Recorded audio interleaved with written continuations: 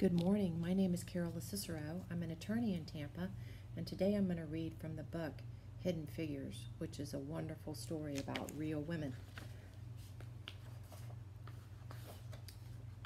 Dorothy Vaughan, Mary Jackson, Katherine Johnson, and Christine Darden were good at math, really good. In 1943, the United States was at war, World War II. Dorothy Vaughan wanted to serve her country by working for the National Advisory Committee for Aeronautics, the government agency that designed airplanes. Having the best airplanes would help America win the war. Making airplanes fly faster and higher and safer meant doing lots of tests at the agency's Langley Laboratory in Hampton, Virginia. Tests meant numbers, numbers meant math, and math meant computers. Today we think of computers as machines, but in the 1940s, computers were actual people like Dorothy, Mary, Katherine, and Christine, and their job was to do math. Because Dorothy was black and a woman, some people thought it would be impossible for her to get a job as a computer.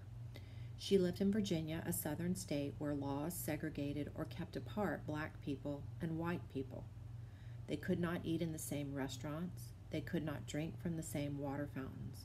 They could not use the same restrooms. They could not attend the same schools. They could not play on the same sports teams. They could not sit near each other in movie theaters. They could not marry someone of a different race. But Dorothy didn't think it was impossible. She was good at math, really good. She knew she was the right person for the job. She applied, and the laboratory offered her a job as a computer.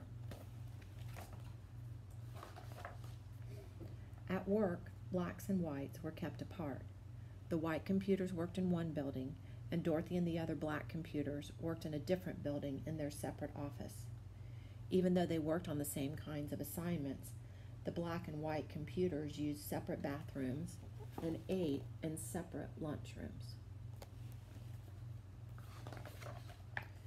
America won the war in 1945, but Dorothy stayed on the job, still trying to make airplanes faster and safer.